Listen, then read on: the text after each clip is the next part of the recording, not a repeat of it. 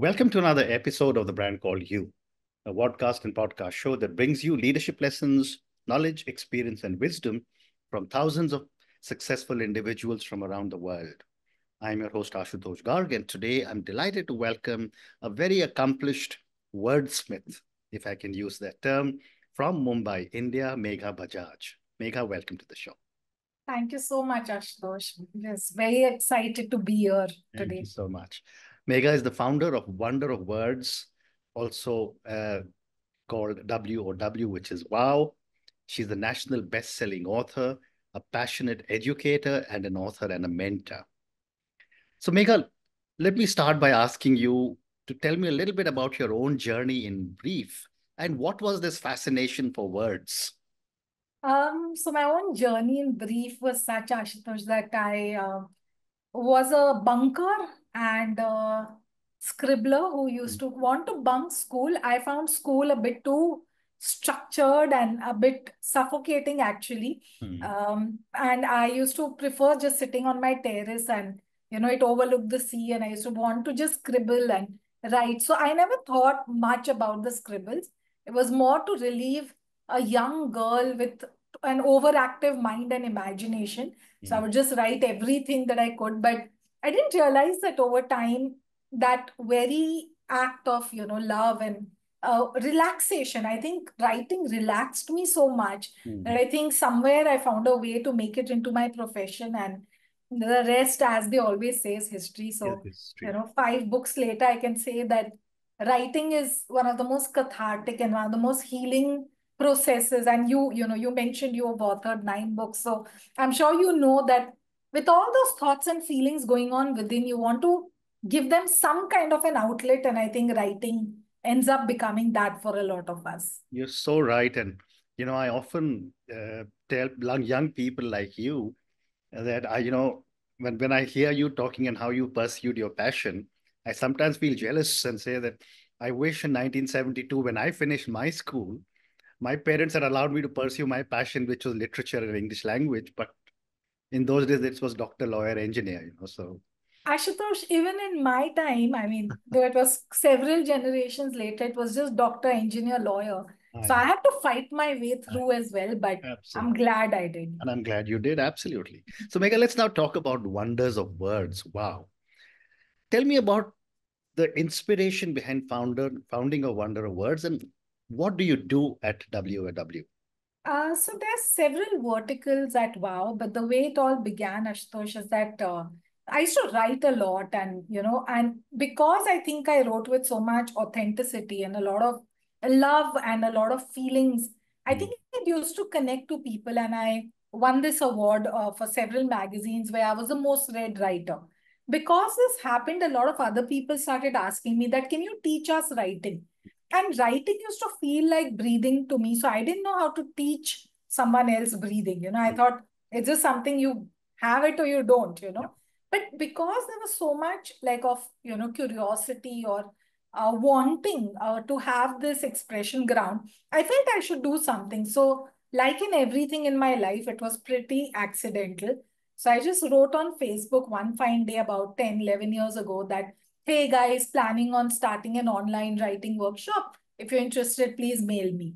And Mm, I honestly forgot all about it. And I came home and there were 36 emails from incredible. across the globe where Mhm, people wanted to, join. They were like, teach us, tell us how to do this. And I realized that if there's such a thirst in people to express better, I should find a way to channel it. And that's how WOW Online Writing and Healing Workshop was born. mm, And what it's led to, I mean, I thought it would begin as just writing, but it's led to so much of personal and spiritual insights and, breakthroughs for people that kind of took off. And the the other WOW, I mean, WOW Online and the other vertical kind of offspun from this. So I had a principal who was doing WOW, and she said, I'm benefiting so much. Can you not help me take this to my 4,500 children? So mm, that's how I thought that, yeah, why are we limiting it to only adults? Let's do something with children. And that's how WOW 3Ls, my curriculum, came about. And the 3L stands for language, life, and leadership skills.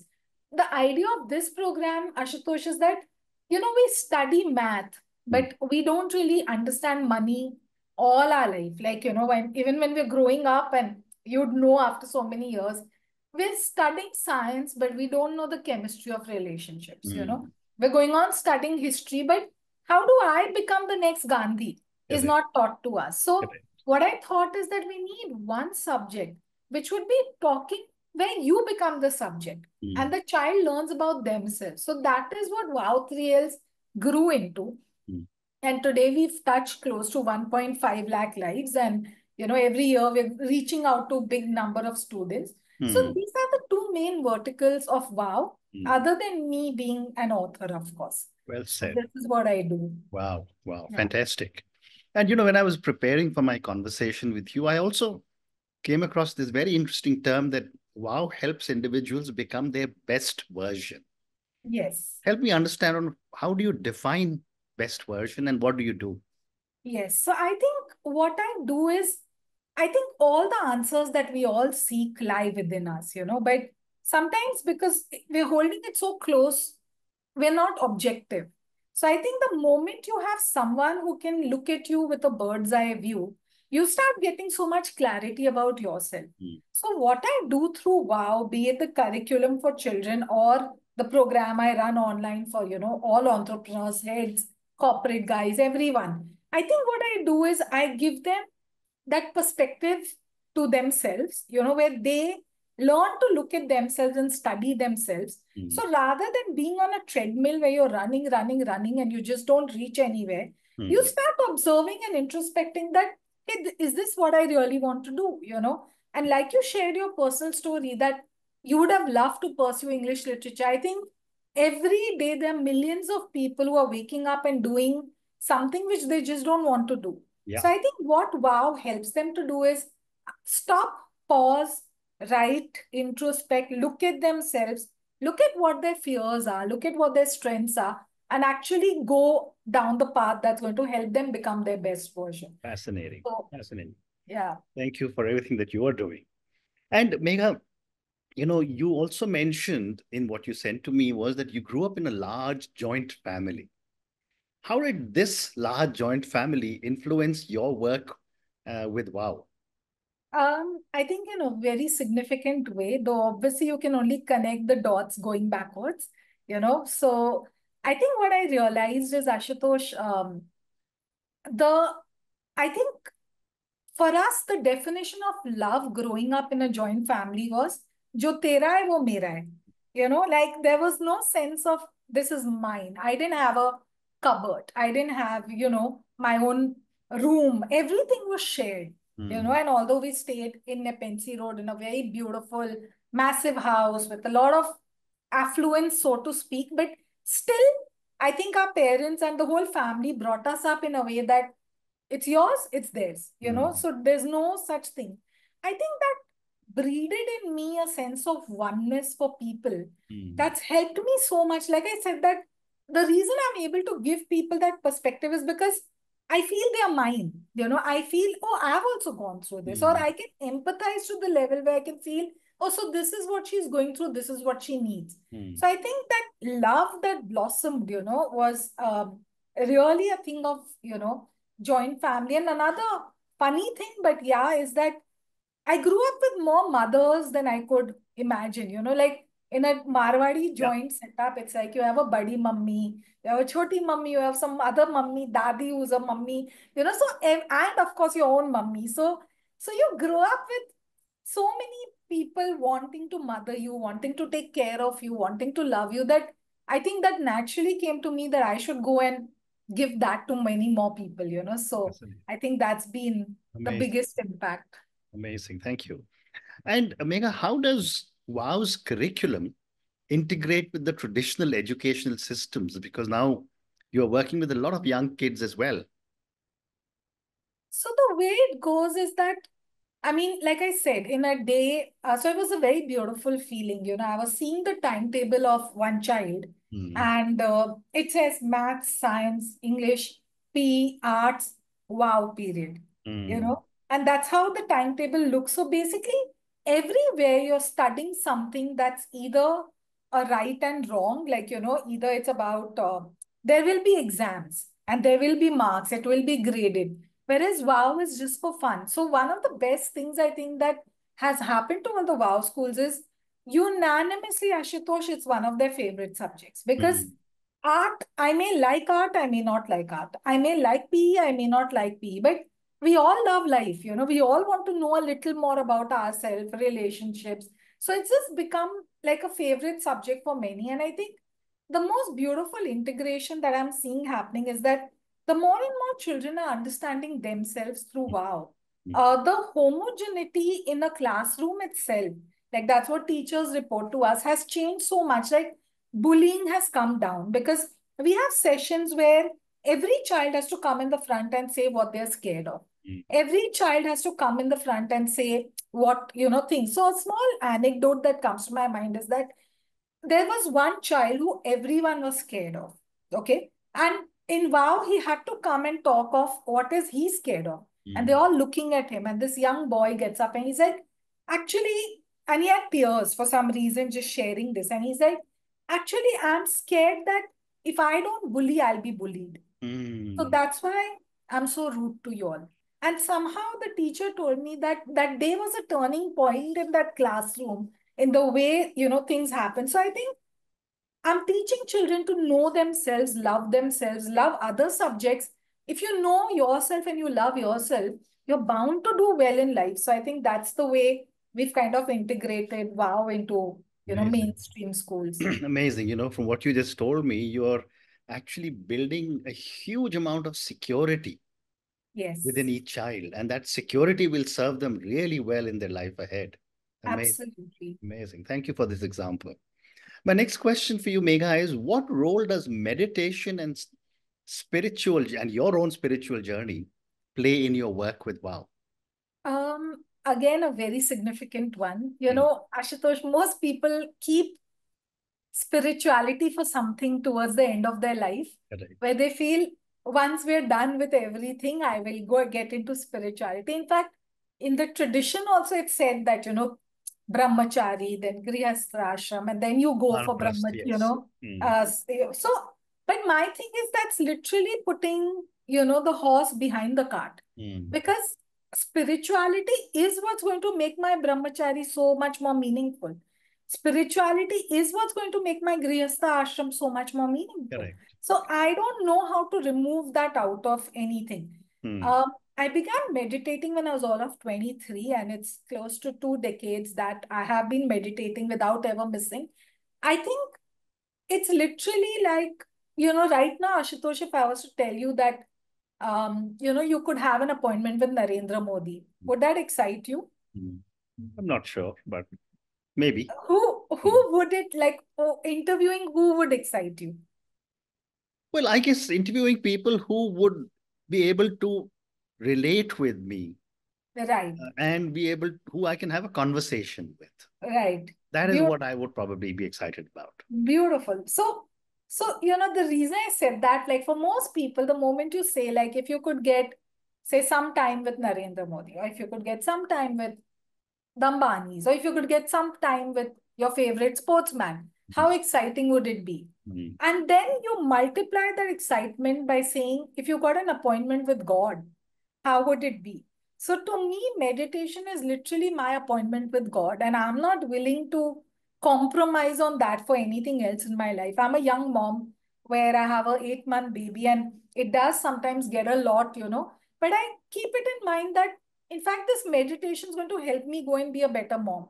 So I mm. may as well take that time out and Correct. meditate. So to Correct. me, meditation is literally my appointment with God, and Mm. spirituality is something that helps me with everything in life. So I would never wait for a certain day or, blessing to start. I think spirituality is just about living your most authentic and beautiful self every minute. So I Fascinating. want to do that every time, every moment. Absolutely. And meditation is so important. I mean, nothing else, it just helps to calm one's mind. And Exactly. that is so important. Thank you. So let's now move to your books, Megha. You are a national best-selling author. Tell me a little bit about your books and some of the genres that you work on. The most important genre for me is self-help, Ashutosh, because I feel that, I think everything just connects for me into this whole thing of wanting to have a lot of experiences in life, keep bettering them and helping others better along the way, so everything comes from that space for me. And I think I wrote my first book when I was 23 years old. It's called Thank You Cancer. So a very strange name. Like, I remember when I sent it to the publisher, they're like, why are you thanking cancer, but that's been a lot of like my personal journey, with my mom and a lot of things. So Hmm. I I've written a lot of books, and I think each one has been a expression of what I was going through in that particular time, which has been the reason that it's connected to people. Otherwise, when you just get up and you want to write on something that doesn't even, is not true for yourself, I don't think it really connects to people. So, literally, I think every book has been my personal diary just put out there into the world. But as an author, I'm going to ask you a question that how do you approach writing about such deeply personal and emotional topics? Um, it's scary, to be Hmm. very honest. Hmm. Like, say, Thank You Cancer was written when my mom was diagnosed with advanced cancer, and it's scary, right, to be able to look at your emotions, face it, and like even now I'm a little emotional, even if Hmm. when I Hmm. talk of it. Or obviously, like, for me that time when I was 23, I'm seeing my mom go through something and I'm coming and I'm writing about it and whatever.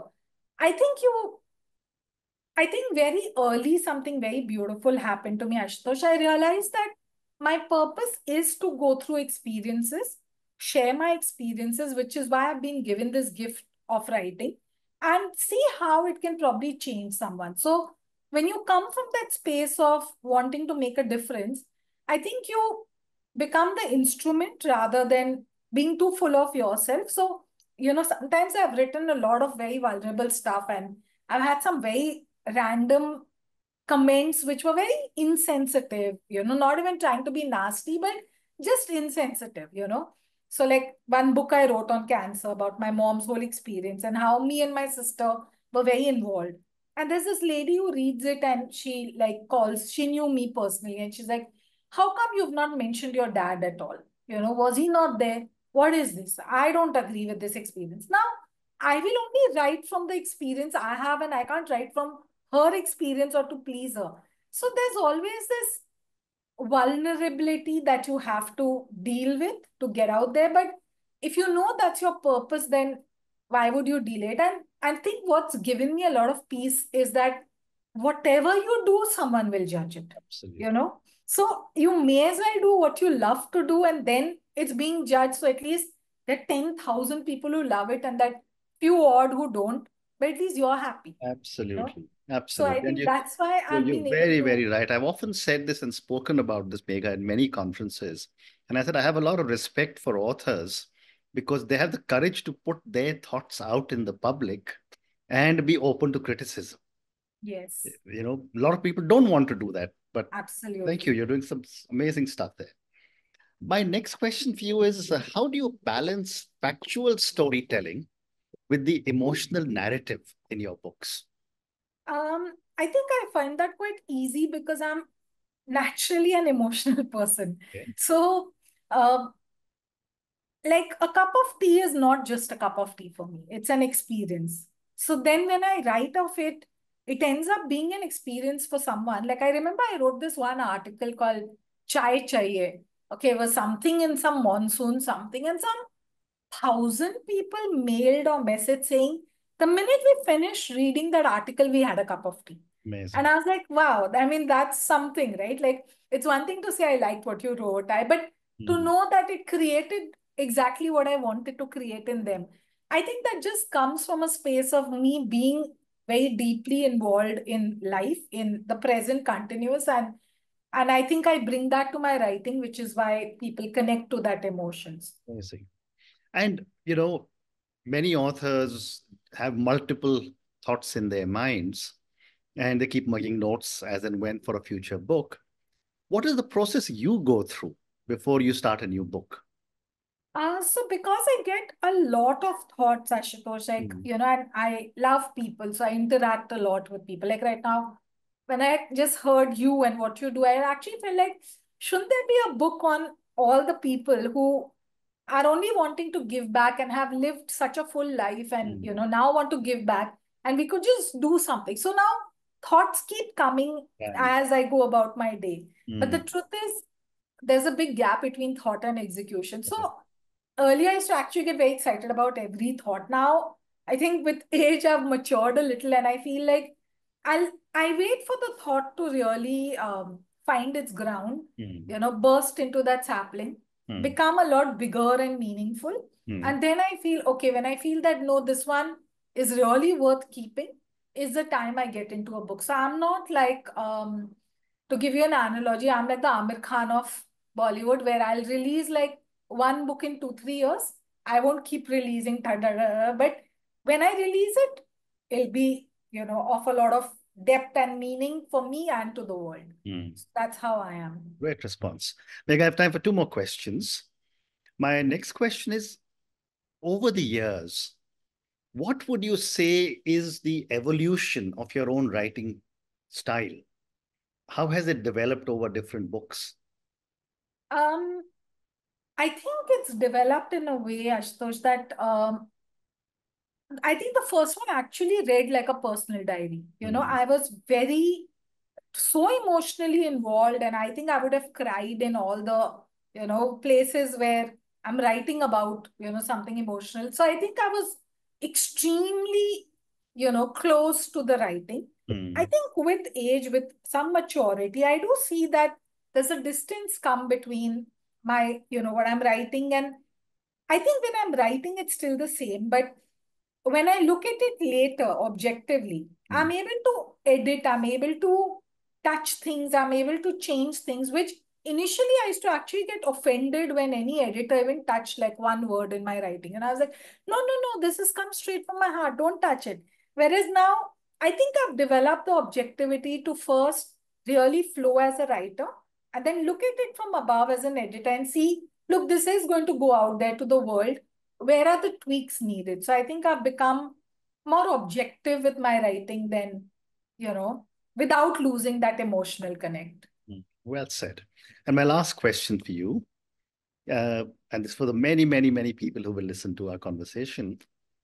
What advice would you give to aspiring authors who want to write impactful and meaningful books?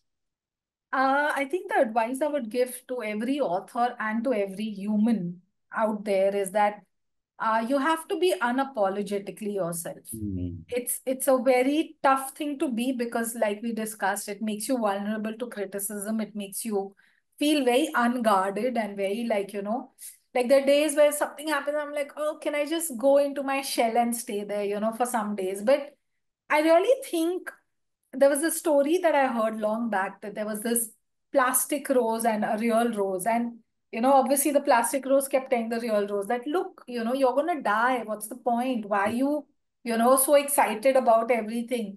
And everything like the plastic rose keeps saying, but you're going to die. Why would you choose this? Why did you do this? Why did you choose to become a real rose? You should have been a plastic rose like me. Mm. And just then a breeze comes, and from the real rose, the fragrance goes to the plastic rose. Mm. And it just settles down and it's like, oh, I understand. Mm. So I think I don't want to live my life being a plastic rose. And I know that it comes with a lot of vulnerabilities, but with the fragrance, when that breeze flows, I think it's worth it. So I just wish that all of us, who write especially, really believe in being unapologetically ourselves, because that's what's going to go and find that connect to someone else in the world, Mm. not these, jargons and trying to, be very intellectual or like whatever. I think anything that comes from the heart goes to the heart. So that's my advice to everyone. Fascinating. What amazing advice. And on that note, Megha, I just want to say thank you so much for speaking to me about your journey. Thank you for speaking to me about all the great work you're doing with Wonder of Words or Wow. I mean, I think you're reaching out to children, you're reaching out to corporate leaders, you're reaching out to homemakers and doing so much work helping them to start expressing themselves and become better people. Thank you also for speaking to me about your books.